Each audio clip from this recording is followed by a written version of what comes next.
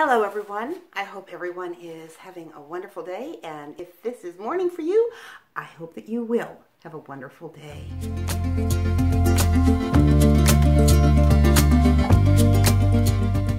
Today, I just thought that I was going to do something for my daughter-in-law.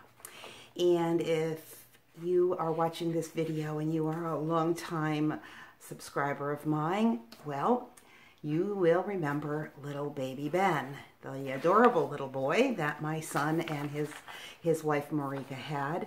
And yeah, well, this year she had a little baby girl, and they named their little one Lillian. I think it's just beautiful. My grandmother's name was Lillian, and they didn't even know that. I thought that was amazing. But anyways, my daughter-in-law is going to be going and having gallbladder surgery here in the next few days, and so I thought that I would make a couple freezer meals for her and her husband, my son, because yeah, I'm sure she's really not going to be up to cooking, and I just wanted to try to make it a little bit easier on them. So I went online the other day and I looked all around, and I decided that on 3 recipes that I was going to do, or thought would be nice to do. Let's put it that way. And oh, by the way, to tell you how much time has gone by, little baby Ben is not a baby anymore. Yeah, he's actually going into kindergarten this September. Yeah, he's turning 5 this month in August. So anyways, moving on, the first one that I'm going to make is called crock pot shredded chicken tacos. And this is one that you just put into a gallon-sized freezer bag and put in the freezer, and then when you are wanting to use it, you just take it out the night before, and then that morning you dump it in your crock pot, and sure enough, you'll have dinner in about 6 to 8 hours. So this one is extremely easy. This is really just dumping all the ingredients, which is 4 chicken breasts, a can of corn that's been drained, a can of black beans that's been drained, and a can of Rotel tomatoes, and a package of taco seasoning. And so, yeah, you just kind of put all that into, you mix everything together and put it in a bag, and you're good to go. And so they suggest that you put this over like soft taco shells or tortilla chips or even a salad, and to top it with shredded cheese or lettuce, tomatoes, sour cream, salsa, that kind of stuff. So yeah, so that's the first one that I'm going to do for her, and that's going to be rather easy. And the second one is called Tuscan pasta. And this one, it says to put in 2 9x9 pans. So I went to Dollar General and I picked up 2 9x9 pans, plus my other recipe calls for a 9x13, so I picked up that also. But this one, when I saw the picture and then I looked at the ingredients, I thought, wow, this really sounds good. This is something that I would love to make for myself, because this takes a 16-ounce box of bow tie pasta and some butter and some minced up garlic, some dry basil, an 8-ounce cream cheese that's been softened and cut into cubes, and then sun-dried tomatoes. Those are, they're like whole tomatoes. If you've ever, like, I've only learned about sun-dried tomatoes like 2 years ago, so I don't know if you're familiar with them, but they remind me of a tomato that is, they've done the same thing that they do with prunes. You know, it's like, okay. But so they're very, very good in your foods. And then some milk, some Parmesan cheese, some pepper and salt, and then a cup of cooked chicken that has been cubed. And what you do with this is you just basically put it in your 9x13 or your 9x9 pans, and yeah, so that's kind of, it kind of gets all mixed together, so that's nice too. And again, you freeze it and you take it out the night before and you thaw it out in your refrigerator, and then the next day you can put it in your oven and cook it. And the third one that I'm going to make for her is called taco rice casserole. This takes 2 pounds of ground beef that you cook your ground beef along with a chopped onion, and it takes 2 cups of corn. It takes black beans. Now this takes diced tomatoes with green chilies, which is just rotel, right? And a package of taco seasoning and 4 cups of cooked rice, and then 3 cups of shredded cheddar cheese. And this one you put in your 9x13, and you put the rice down first, and then you put all the other mixture on top, and then your cheese goes on top of that. And again, you freeze it the night before and take it out and put it in the fridge and let it thaw out, and then you bake it the next day.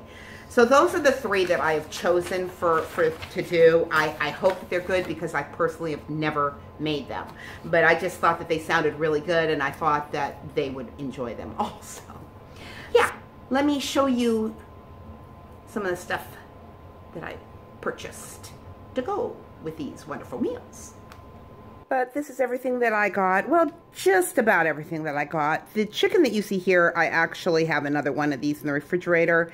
And so I got some tortillas because I thought, well, maybe they're not going to want it with taco shells. And then I have the bow tie pasta and the corn and the black beans and the rotel and the taco seasoning and all those fun things. And the ground beef, well, that's from my freezer, because that's from bulk meat that we had bought from our butcher. But that's about what I'm going to be doing. And then there are the pans. I went to Dollar General and bought those pans in order to not have to worry about her needing to return my pans. So I will put these 3 recipes in the description box below.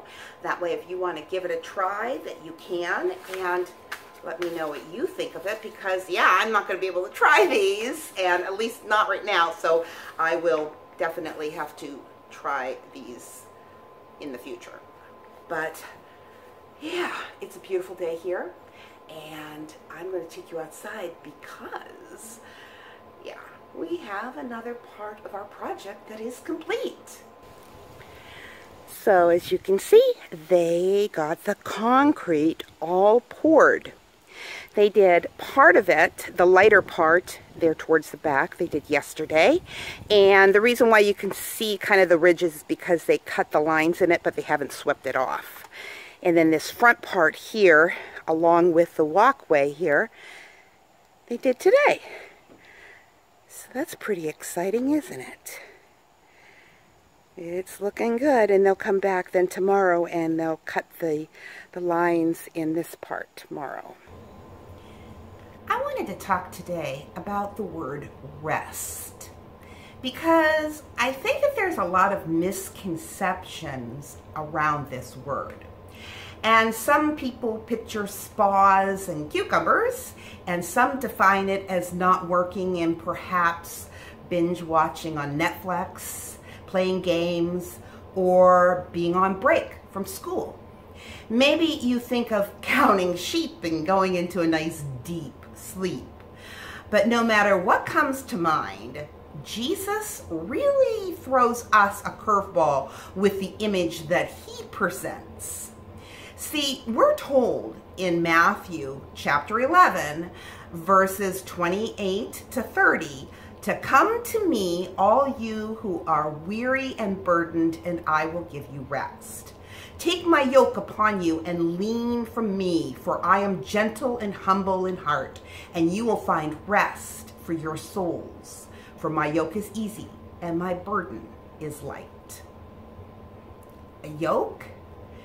Isn't that what's placed on an animal when it's time for work? Yes, but also when it's time to learn. In Jesus' day, to train young animals, they were yoked to older ones, more experienced ones. These older animals led the way and bore the weight of the yoke, while the younger ones followed along, learning the role. Further, the word easy in Greek is also translated as well-fitting. because yokes were always carefully adjusted to rest precisely on an animal so as not to cause any harm or chafing. In other words, they were tailor-made to fit just right. Jesus's imagery shows us something really powerful about rest. First, that rest is not about laziness or indulgence. It's about learning what it looks like to walk in the purpose God has invited us into. Because when we are doing something we aren't designed to do, we will always end up tired and overwhelmed. This is why there's a yoke involved. Jesus says, "Learn from me." He is our creator in human flesh. He, more than anyone else, understands our purpose. So Jesus came to teach us, to show us what it looks like to dedicate our lives to the mission that we were created for. That's why he invites us to be yoked up with him. Because ultimately, there is no true rest for our souls in anyone or anything but Jesus. God bless, and I will see you in the next video.